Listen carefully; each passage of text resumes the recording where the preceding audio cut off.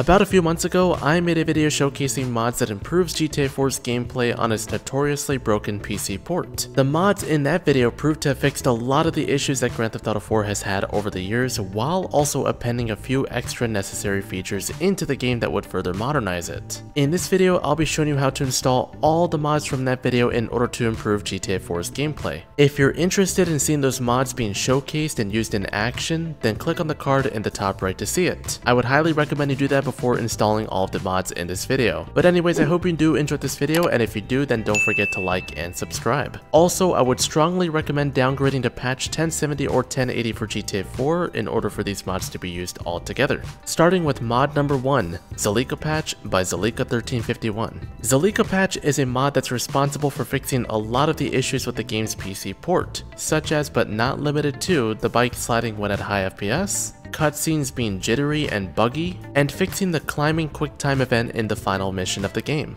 Installing this mod is very simple. Once you download it from GTA forums, open it and drag and drop play GTA4.exe, GFWL protection disabler 2019.asi, and both Zolika patch, ASI, and INI into your game's directory, just like that. Mod number 2, GTA 4 Extra Options by Zolika 1351. This mod incorporates extra tweaks and options to the pause menu in GTA 4, such as being able to allow player movement when zoomed into the scope of a sniper rifle, changing your FOV, and altering the way how the camera in-game works situationally. Installing this mod is also simple. Download the mod, open it, and drag and drop both ASI files into your game's directory. Mod number 3, DXVK by doitsujin. DXVK improves and fixes the performance of GTA 4. I explained what it does more explicitly in the video where I showcased it, so I would check it out to understand more about it. There is a limitation to using DXVK though. Your GPU must support Vulkan and a certain API version of it. As of right now, DXVK 2.3.1 requires having Vulkan API version 1.3. In the description, I provided 3 links, one to the download and 2 other ones to help you discover whether or not your GPU is compatible with the Vulkan API. So yes, installing DXVK without your GPU supporting Vulkan will cause a ton of problems for you. Unlike checking for its prerequisites, DXVK is very simple to install. Since GTA 4 is a 32-bit game, you're going to want to open the zip file and go to the x32 folder, and then drag and drop the d3d9.dll into your game's directory. Mod number 4, Improved Animations Pack by Dawg. This mod is incredible at fixing and improving GTA 4's combat, especially with the removal of the firing delay on assault rifles, having faster drive-by rates of fire, and having proper reload animations for certain weapons in the game. First up, open up Open4 and make sure that you do have your game's directory selected, and then after that, click Edit Mode and click Yes. Let's start with this IV Common Data folder. In Open4, go to Common, Data, and drag this weaponinfo.xml into there. Next, go to the IV PC anim folder. In Open4, go to PC, anim.image, and drag all of these WAD files into there. These next 3 folders are for DLC only. Let's start with the TBOGT PC anim folder. In Open4, go to TBOGT, PC, anim.image, and drag and drop all of these WAD files into there. Next up, with the TLAD Common Data folder, go into TLAD on Open4, go to Common, Data, and drag this weaponinfo.xml into there. And lastly, let's do the TLAD PC anim folder. Go into there, and then in Open4, go to TLAD, go to PC, anim.image, and drag and drop all of these WAD files into there. Mod number 5, Responsive Plus by Lord Criminal. This mod ultimately improves the realism of both driving and combat, and also allows for a more challenging playthrough. After downloading the mod from GTA forums, open it and you'll see 3 folders with 1 text file. Now, we're only going to look at 1 folder depending on your preference, either IV or EFLC. Now, if you plan on playing the DLCs with these mods, then I would focus on the EFLC folder. If you don't plan on playing the DLCs, then just stick to the IV folder. Whether you're doing the IV or the EFLC folder, drag the PC folder into your game's directory through Open4. Now, in both Open4 and the zip file, go to the Common folder. go ahead and drag the text folder from the zip file into Open4.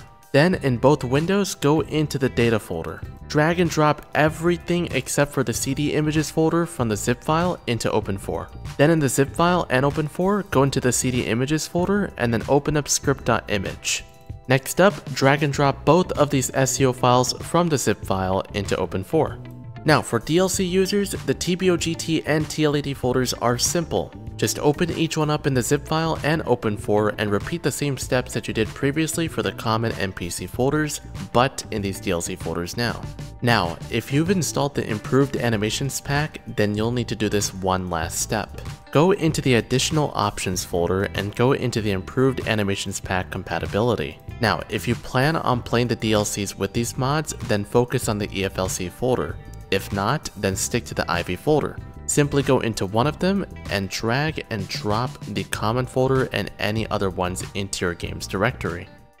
Mod number 6, Liberty Tweaks by catsmackaroo. This mod appends a few game-changing features into GTA 4 such as quick saving, weapon holstering, the presence of weapon magazines upon reloading, and so much more. You'll need to download 3 things in order for this mod to function appropriately, which are all linked down in the description. First of all, download ivsdk.net, Clonk's coding library, and then of course, Liberty Tweaks.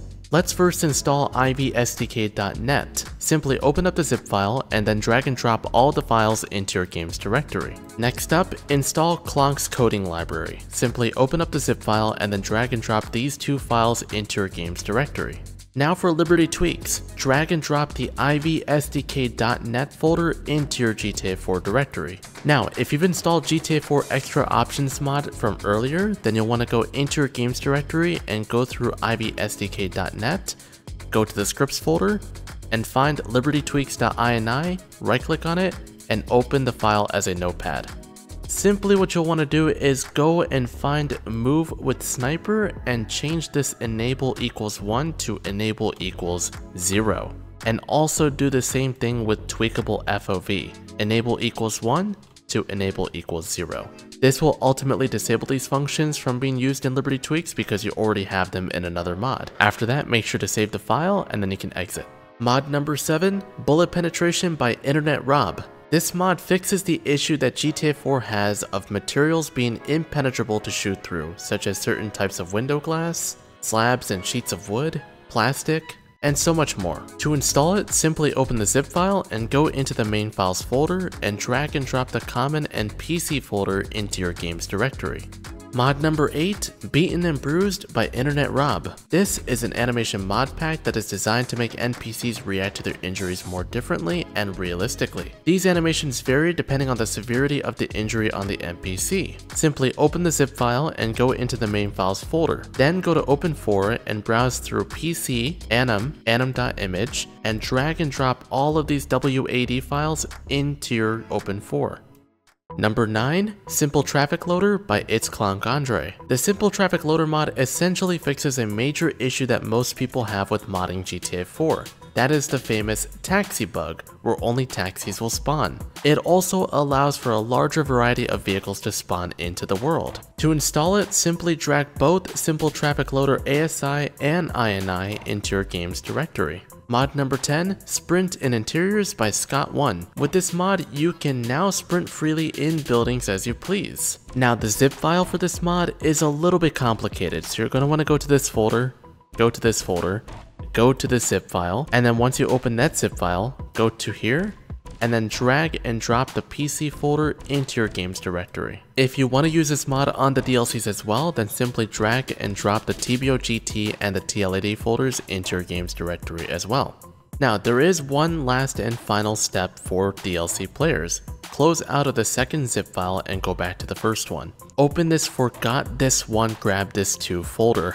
You're going to want to go to Open4, go to TBOGT, go to PC, go to data, go to maps, go to interiors, and go ahead and drag and drop this e2int7.ide file into Open4.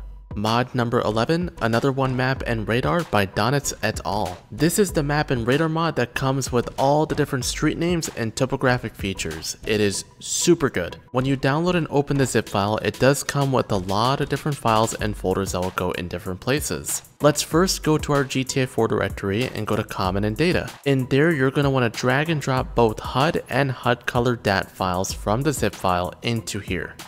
Next up in our GTA directory, browse through PC and Textures. In there, you're going to want to drag and drop the blips and HUD WTD files from the zip file into here. Now, stay where you're at in your GTA 4 directory, and let's go back to the zip file. Now, if you prefer to have street names in your radar and map, then click on the With Street Names folder. If not, then click on the Without Street Names folder. Next, I would choose a resolution that works well with your system. If you have a low-end system, I would recommend sticking with the 2048 resolution, but if you have a high enough end system, then you could go with 6144. Now, even if you do have a high-end system, I would still recommend going with the 4096 map because it already does enough quality for you. Whichever one you end up going with, you want to go ahead and drag and drop the front end 360 WTD file from the zip file into your textures folder. Lastly, go to your GTA 4 directory and browse through PC, models, CD images, and drag and drop this radar.image file into there. Mod number 12, Customizable Niko by Donnits. This mod allows for more customization on Niko's clothing and overall appeal. To install it, simply drag and drop both the common and the PC folder into your games directory. Next up, with Open4, go to PC, Models, CD Images, petprops.image, and in the zip file, also open up petprops.image and drag and drop both these WDD files into Open4.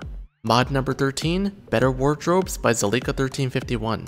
In order to use the extra clothing and appearance options from Customizable Niko, which was the last mod, you're going to want to get this. To install it, simply drag and drop the Wardrobe Mod ASI file into your games directory. Mod number 14, Whiz Wireless Phone by Rockstar Chicken. This is the phone mod that I showcased in that video, which makes it look less bland and a lot more complete. When you open up the zip file for the mod, there are multiple WDR files and one WTD file. In Open4, go to PC, Data, Maps, Props, LEV_DES, and then minigame.image. And drag and drop all of these 4 files besides the readme.txt into there. And there you go, you've officially got all the mods that I showcased that would improve GTA 4's gameplay. Like I said in that showcase video, I would strongly suggest that you install all of these mods on patch 1080 since it has the best performance compared to 1070. If you did enjoy this video or if it did help you to some extent, then hitting the like button and subscribing helps me out tremendously. Thank you so much for watching. To watch all of these mods being showcased in action, then check out the video that's on the top left of the screen. If you'd like to learn how to downgrade GTA 4 to patch 1070 or patch 1080, then do check out the tutorial video that's on the top right of the screen. The video that's on the bottom right showcases 2 mods that beautifies the visuals and graphics of GTA 4, that being Ice Enhancer 4 and Project Revive. Otherwise, enjoy your GTA 4 playthrough with these mods.